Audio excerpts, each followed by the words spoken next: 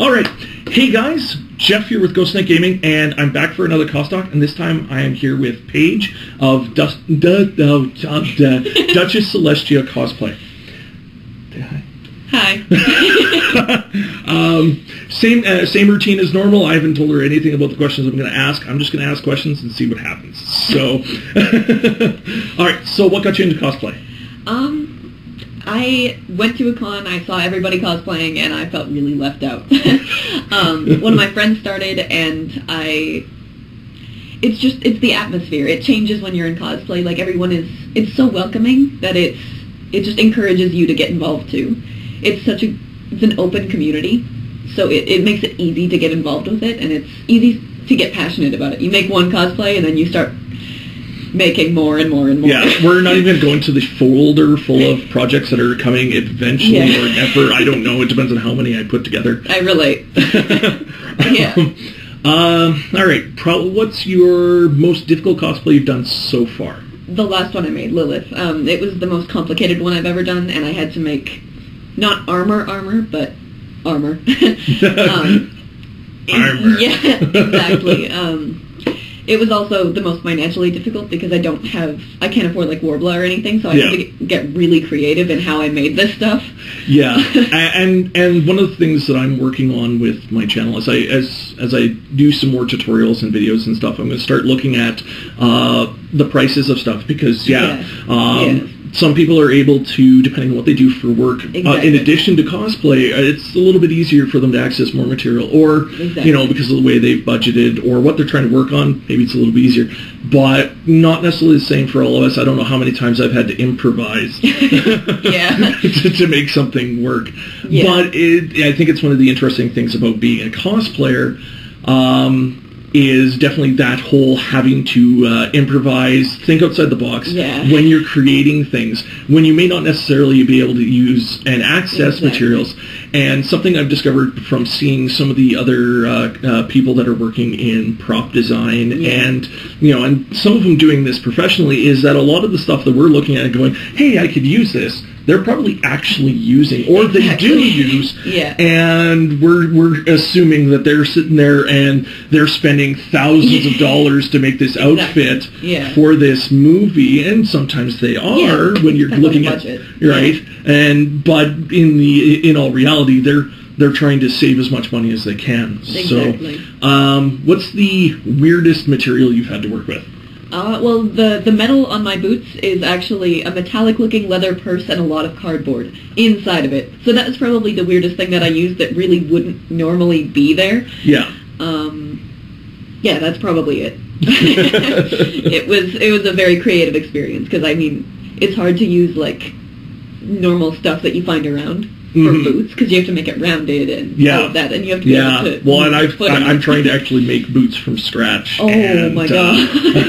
Oh boy. There will be pictures of this if it ever happens, and there might be progress pictures of it somewhere. I want to see that. Yeah. The boot is downstairs. Oh, cool. Okay. Or at least part of the boot. Yeah. But and trying to make that work, it's definitely interesting. Yeah. What would be one of the penultimate cosplays you want to do at some point? Oh boy. Okay. I don't know. Next, I really want to do. Have you played Journey? It's for the PS2. Yes. I want to do the protagonist for that. And my fiance's going to do it with me. She's going to be the white one, and I'm going to be the red one. Oh, that's awesome. Yeah. And I thought about that, but I'm like, just because there's a sewing machine sitting on a bit over there doesn't mean I have any idea how to do it. Well, up until this point, I didn't actually have a sewing machine. All of my cosplays I've made completely from hand. Oh, wow. Yeah. So I finally got a sewing machine, so now I'm like, it's time to make this Journey cosplay. Nice. Okay, yeah, that's awesome. Yeah. I'm looking forward to seeing that. Thank you. What do you got for questions for me? What motivates you to keep doing this? Like, what's the payoff motivation? Well, kind of twofold. The big thing is I get a chance to preview somebody that's local, that, is doing stuff that I get to hear about, and I love hearing the stories about stuff people have created, what they love to do. Yeah. and it gives me a chance to learn more about everybody that comes here, does a Costalk with me. That's cool. Get to share stories and get to meet a ton of new people. I mean, people that probably in theory, other than seeing them and going, "Hey, cool costume," I probably wouldn't necessarily get to know or meet. Exactly. Other than very extenuating circumstances, like stuck in a line and everybody needs something to do. Exactly. Yeah. So yeah, it's kind of a lot of that. I get to go, hey, look at this awesome person and check out their stuff. And yes, there will be links and pictures at the end, just like everyone else. So go check them out and like and follow all that stuff. You guys know the drill. I've trained you, I think, except you. That one right there.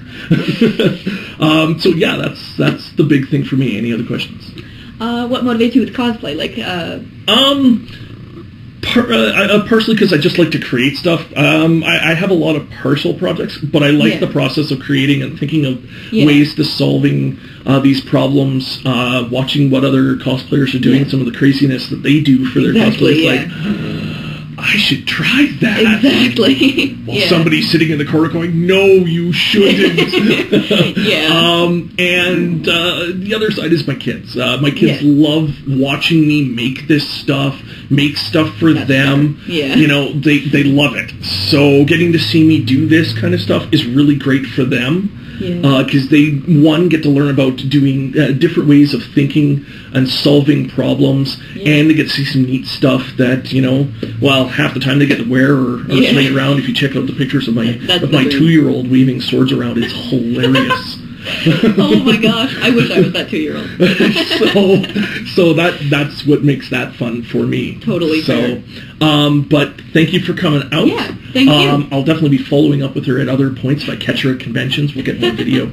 And like I said, there will be links after this. There will be pictures and stuff like that. And the links will also be in the description below in the channel information. So you should check all that out and give her a like and follow.